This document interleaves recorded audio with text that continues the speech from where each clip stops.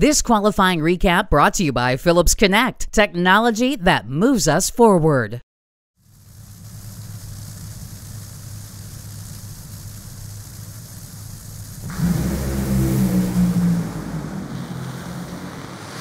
.367, there it is. Hey, Indy, how about 335 miles an hour, the fastest speed ever run at this racetrack?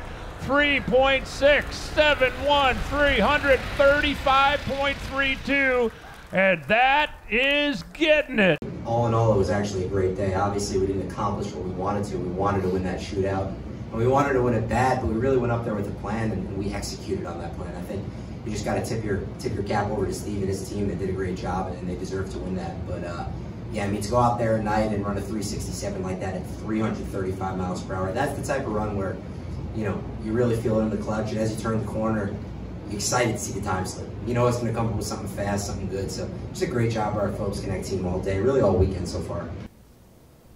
All right, we are joined in the media center here at the Dodge Power Brokers NHRA U.S. Nationals with the Funny Car Provisional #1 qualifier, Robert Hight, whose run of 3.870 at 331 from Friday held up today. But I think the big news, Robert, today is your call-out selection of Mr. Tasca. Obviously, two great runs for you guys today, adds to your confidence. But talk about kind of your decision-making to go out there and call out Bob today. First off, I want to talk about the day, okay? It was, you know, it's 3 runs in a row that the Auto Club Chevys made very respectable runs, and that's what you got to do to win races. Whether it's a call-out race or the race on Monday, you've got to be consistent. So hats off to the team. We were hoping for more tonight. We were really trying to run better than our 87 that we ran last night, and honestly thought we were going to have to. Thought that a lot of other cars would step up and knock that 87 down. Conditions are pretty good out there. I'm amazed that nobody got it. So we're in a good place, okay, going into race day for the call-out. Excited about that, but the decision process was, you know, there's no guarantees after first round that you're going to have lane choice. And historically, this can be a one-lane racetrack. So, and then when we actually really thought about it earlier in the week, we were looking at the forecast, and it looked like it was going to be a lot hotter, and that would have played right into our favor, you know, with the right lane being a little tougher. So, but when the forecast changed, we didn't change our mind.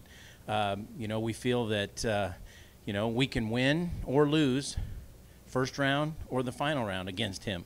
So why not get out there and get it over with and have some fun?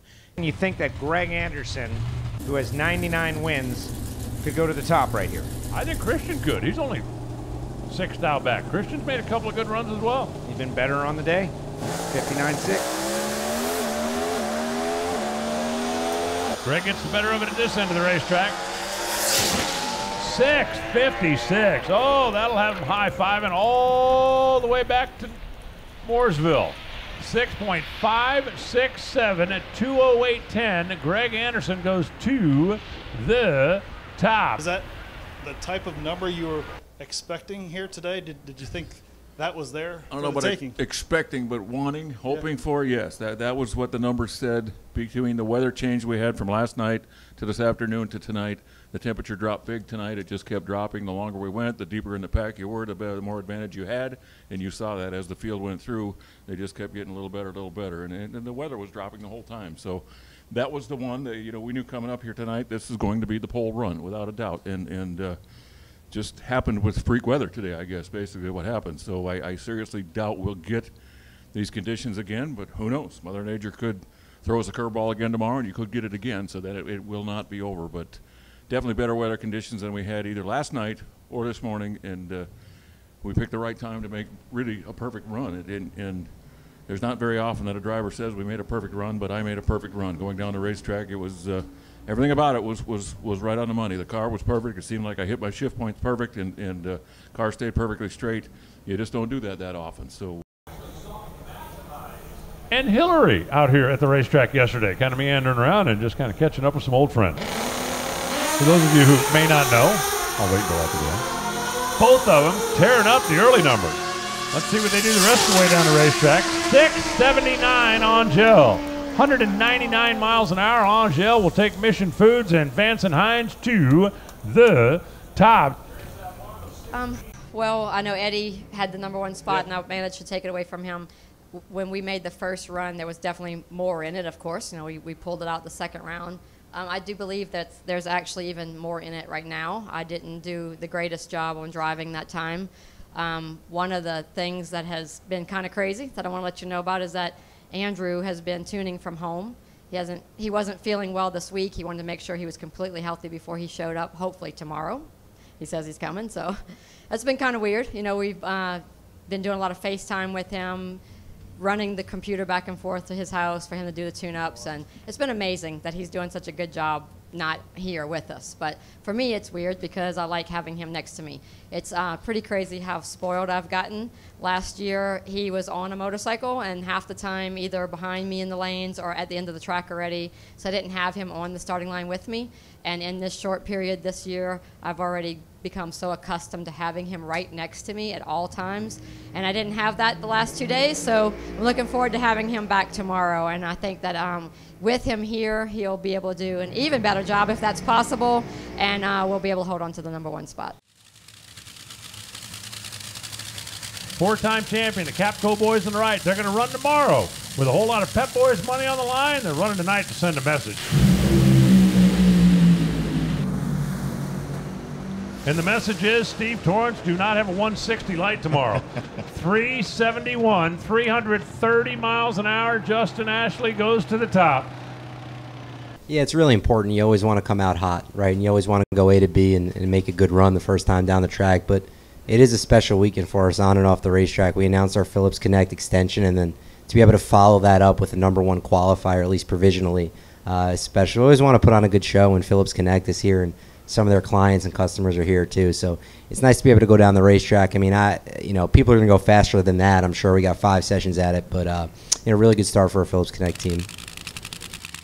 2 best funny cars for most of the year. Right now, they're both trying to steal it away from the guy that's had the best funny car the last month and a half.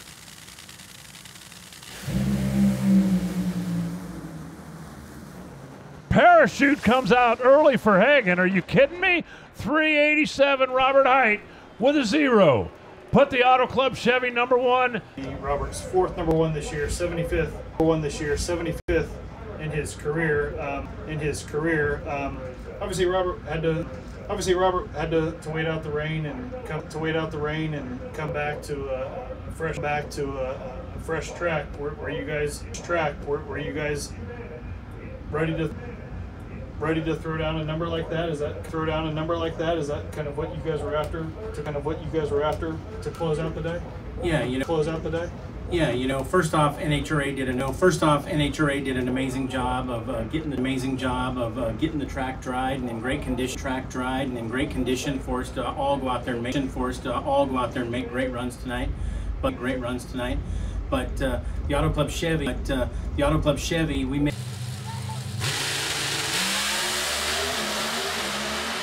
Erica's car looked like it pushed a little bit to the left, but she's got a pretty good run going. Finish line 6.598, 208.49, and by speed, Erica Enders is the #1 qualifier. It's definitely really exciting. You know, we're coming here with 2 consecutive victories here at the U.S. Nationals last year and the year prior, and then the year prior to that we were in the finals as well against Alex. So, you know, we've had a lot of success here, and I'm definitely looking forward to that trend continuing. Having said that, I know the tough competition that's out there, but I've got a new motor in my car. We ran up to Tulsa to test, and the rigs left from there to come straight here. So we saw some promising numbers, and we figured we're going to run it here and see what happens. So it's definitely a good start. Looking at the graph, there's definitely some left in that run, and we'll just hopefully continue the trend forward. But you know, it'll get hotter and ickier through the weekend, so hopefully it stays, but if not, either way, I've got a great race car to run here on Monday. They have worked with just about every manufacturer out there, but they are back with Suzuki now and proud to do so. Building those 4-valve machines. Stevie J on the left, Eddie K on the right.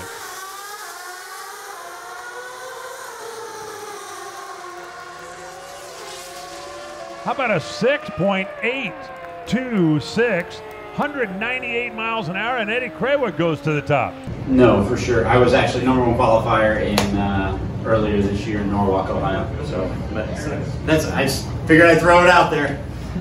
But I stunk up the place that weekend, so let's not talk about it. We're going to forget about that weekend and work on Indy. But yeah, it was good to come off the truck like that, for sure. I think the important thing now is, I kind of told Natalie driving up here, was now let's go into test mode. Starting to learn to know what you need to do, so that way you have a good program rolling into Monday, and you're not questioning yourself, and you know the direction that you need. That's one of the fortunate things about this weekend here. We're getting 5 qualifying runs. Hopefully, if the weather holds out, everything's great, and you get 5 of them.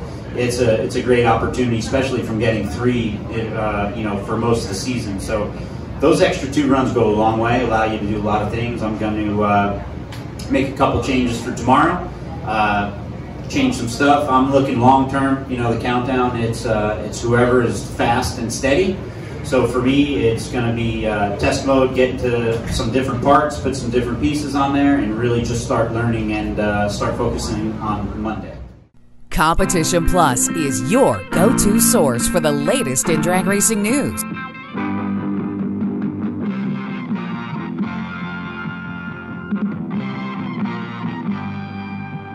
For over 20 years, CompetitionPlus.com has provided news you can trust, thoroughly researched and delivered as quick and fast as it can be uploaded. Whether it's nitro or stock, drag radial or pro modified, our writers are trained to bring you the inside story time and time again. We have it all, from in-depth news articles to the latest in high-performance products to the scuttlebutt making its way around the pits. Original video content from the stars in drag racing also makes CompetitionPlus.com the ultimate one-stop shop for die-hard drag racing fans. Don't make CompetitionPlus.com your only stop on the information superhighway. Make it your first. For news you can trust and have trusted for 20 years, visit CompetitionPlus.com. Be sure to download our mobile app. It's a free download on the Apple Store and Google Play.